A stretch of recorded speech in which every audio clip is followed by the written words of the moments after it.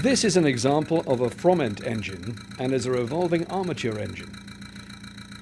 In the years following the discovery of electricity, the experimenters of the day adapted steam engine design and practice, as this was all they knew.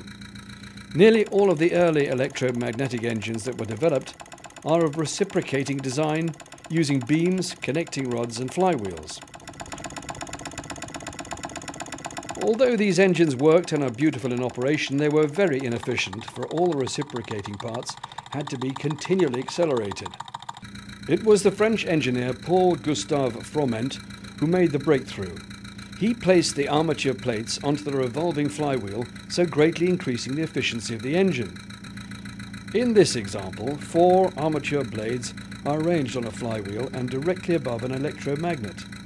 As the armature blades approach the magnet, a cam-operated switching system energizes the magnets, pulling the armature around. As the blade becomes level with the magnet, the power is switched off and the flywheel continues to turn, bringing the next blade around, and so on. The brake piece, or contact points, to control the timing, are mounted in a contact housing which is fully adjustable and operated by a cam fitted to the shaft. Further fine-tuning is possible with the timing plate screw. Froment's placing of the armature plates onto the revolving flywheel was to lead the way to the modern electric motor.